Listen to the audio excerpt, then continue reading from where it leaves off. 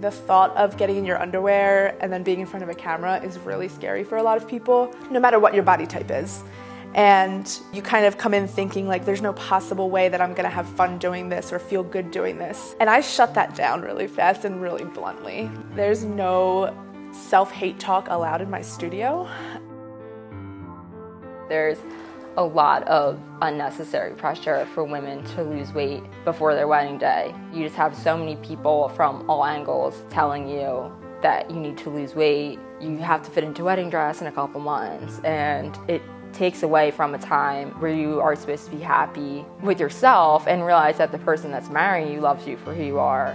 When I would search images of bridal boudoir, it would be girls that were skinny and had white lacy outfits on that they looked great in. I just knew that I wouldn't fit into the same outfits that they were wearing and look the way they did. I didn't know a boudoir photographer that would take my picture like that. Chin up a little bit.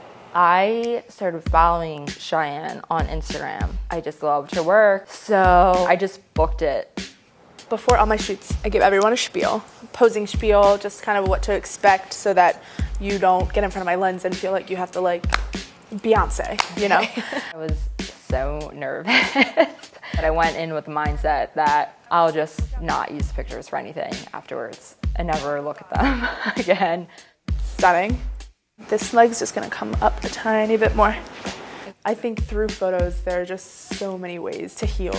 If you're at a certain point in your journey and you come in and have boudoir photos done, there's like so much to celebrate. When we're celebrating our bodies and we're just having fun and hanging out, it's really amazing. They come in with the intention of giving their partner a really hot present for their wedding day. But it always turns into, oh my gosh, this made me feel so amazing. This is for me first. If I give it to him, then great. The gift to the partner always becomes the bonus.